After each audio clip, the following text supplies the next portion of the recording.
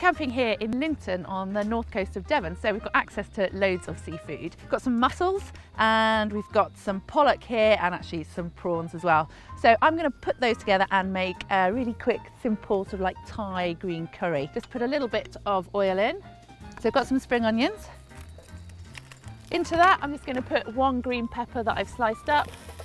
I'm just going to chop up a red chilli. So you want 2 big fat juicy cloves of garlic. Crush them, you want to get the flavours out. You can pick them out afterwards. 1 tin of coconut milk in.